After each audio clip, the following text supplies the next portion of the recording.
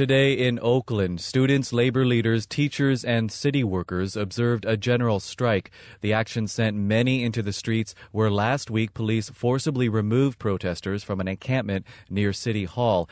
We turn to reporter Brian Edwards-Teekert, who is in downtown Oakland and has been following the day's events. Brian, tell us where you are right now.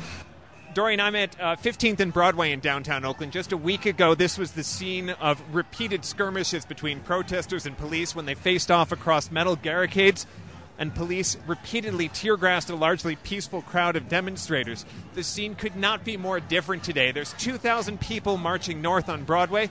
They're intending to take some kind of action against a corporate bank branch. They haven't announced what. They've just capped off a festive hour-long rally in the streets. That's the first of several convergences today. There's a giant flash mob that did a dance routine to the song We Will Survive. The lyrics have been rewritten to We Will Survive Capitalism. And now the crowd is marching north on Broadway, probably to a Wells Fargo branch that they will attempt to shutter for the day. They've got a brass band out with them in the street, and just minutes ago, the crowd got an announcement that the Port of Oakland has been shut down by longshore workers, though it's not clear what mechanism in their contract they're using to do that.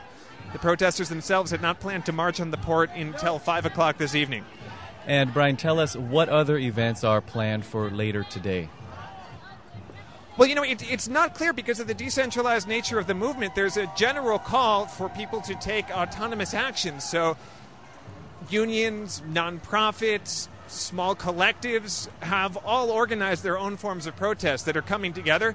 No one has their finger on exactly what's going to happen when. There are three main convergence points: at 12 o'clock on a lunch break for workers who can't get away from their jobs, at 5 o'clock after business hours end, and the march that I'm in right now. These will be launching points for some of the main actions targeting banks in downtown Oakland. But we really don't know what's going to happen on the streets here today. What I can tell you is that right now there's absolutely no police presence in sight. I have not seen a single police officer this morning. It seems to be a complete 180-degree turnaround from the city of Oakland. And if that's the case, the protesters may be able to get very far with their plans today. And, of course, you mentioned the difference from last week. There were two violent crackdowns on protesters there. One that fractured the skull of U.S. Marine veteran Scott Olson. You mentioned the police presence in absence there, and I can hear the noise behind you.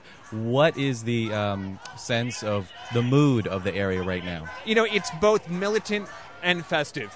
Half a block away from me, there is a brass band that's marching in the crowd. And the people at the front of the crowd here are carrying a giant general strike banner, pumping their fists in the air as they march down the street.